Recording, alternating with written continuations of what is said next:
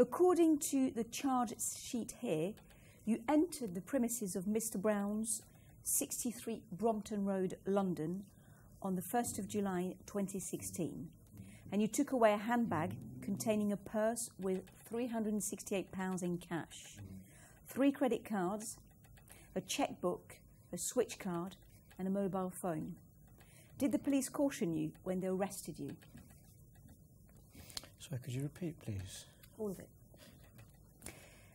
According to the charge sheet here, you entered the premises of Brown's, 63 Brompton Road in London, on the 1st of July 2016, and took away a handbag containing a purse with £368 in cash, 3 credit cards, a chequebook, a switch card, and a mobile phone.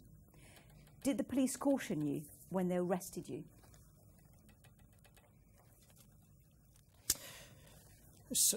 Selon cette feuille de détention, vous êtes entré dans la salle Browns, qui est 63 rue Brompton, sur la date de 1er juillet 2016. Vous avez pris un sac à main et avec le contenu de 368 livres sterling, 3 cartes crédit, un chéquier, une carte Switch et un téléphone mobile. Est-ce que la police a donné un avertissement quand ils ont parlé avec vous? Qu'est-ce que vous voulez dire? Est-ce que vous faites référence à mes droits? On m'a dit que j'avais le droit de ne rien dire. What do you mean? Are you talking about my rights? I was told I have the right to say nothing. Well, before asking any questions, the police must tell you that you have the right to remain silent, and that anything that you say may be used against you in court, and that you have the right to consult with a lawyer who can be present during questioning. Oui, avant de vous demander des questions, la police doit vous prévenir que vous avez le droit de rester silent. Tout ce que vous dites peut être utilisé au tribunal et vous avez le droit à un avocat présent. Oui, ils m'ont dit ça, effectivement. Ils m'ont également dit que j'avais droit à un avocat commis d'office et ils vous ont... Yes, that's right. They did tell me that. They even told me I have a right to have a duty solicitor present, and that's why they've called you. When the police interview you, before you answer, I'll advise you whether you should be answering or whether you should remain silent. Quand vous serez en entretien avec la police, je vous conseillerai si vous devriez répondre à leurs questions ou si vous devriez rester silent. D'accord, mais maintenant, qu'est-ce qui va se passer? Est-ce que je vais être interrogée? Est-ce qu'on va me mettre en prison? Je commence un peu à m'inquiéter. Hein. Yes, okay, but what will happen now? Will they interrogate me right now, or will they throw me in prison? I'm really worried, you know. Probably not. We can apply for bail so that you can be released. Since it's not a serious offence, there shouldn't be any problems. On peut faire une demande pour libération conditionnelle. Vu que c'est un délit pas très grave, je ne pense pas que vous aurez des très grands problèmes.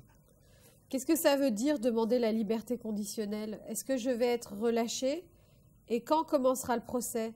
Faut-il que je reste en Angleterre longtemps parce que je souhaiterais rentrer dans mon pays le plus tôt possible? Okay, but what will exactly happen if I have bail? Will I be released?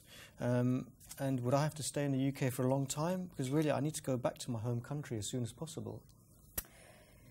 Right, to release someone on bail means that you are allowed to be at liberty rather than being held in custody while awaiting the next stage of the criminal process.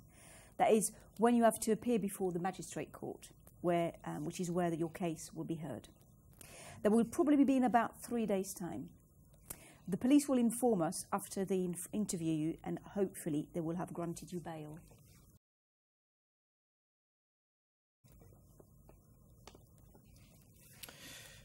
Si vous êtes accordé la libération conditionnelle, ça veut dire que vous êtes libre, vous n'avez pas besoin de rester en détention.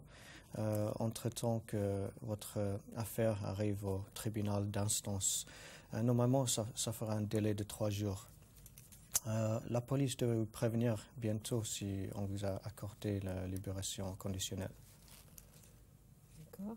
En France, les procès peuvent durer des années. Comment ça se passe ici?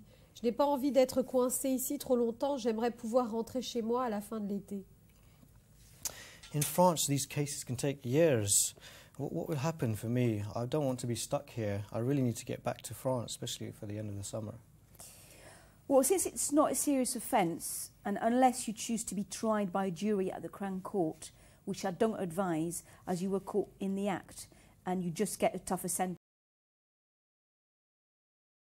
be dealt with in the magistrate's court. Then, since I've said you were caught red-handed, and it is in your best interest to plead guilty.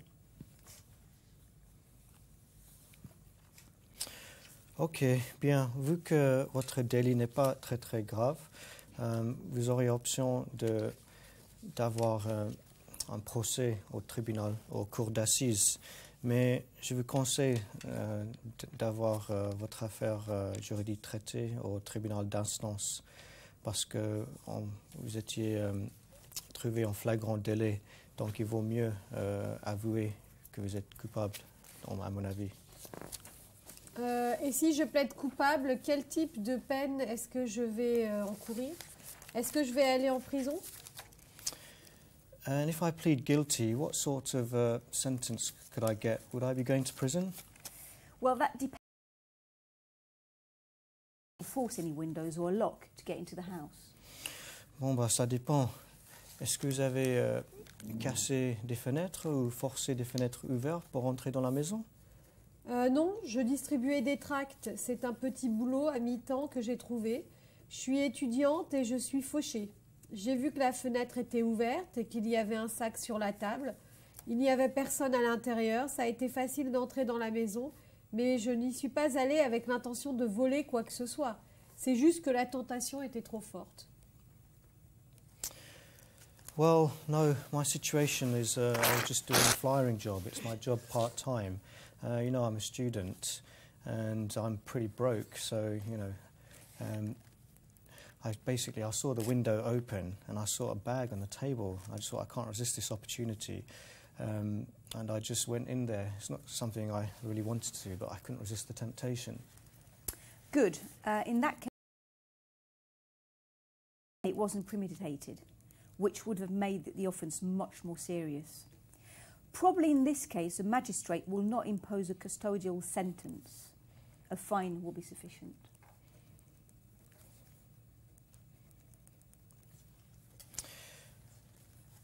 Ok, c'est bien que vous n'avez pas fait l'infraction de casser une partie de la maison et entrer dans la maison. C'était pas un délit prévu, c'était improvisé au dernier moment. Dans ce cas-là, je pense que le magistrat devrait décider de vous donner une amende au lieu d'une condamnation en prison. Donc, je ne pense pas que vous aurez une détention en prison. Est-ce qu'on va me renvoyer chez moi, en France? Je suis venue ici pour étudier l'anglais et j'aimerais rester un peu plus longtemps. Combien l'amende va-t-elle me coûter? Comme je vous l'ai dit, je n'ai pas beaucoup d'argent. Will I be sent straight back to France? The thing is, I'm here to study English and I'd like to stay a bit because, as you know, I'm pretty broke. Well, I can't say at this stage. Let's wait and see.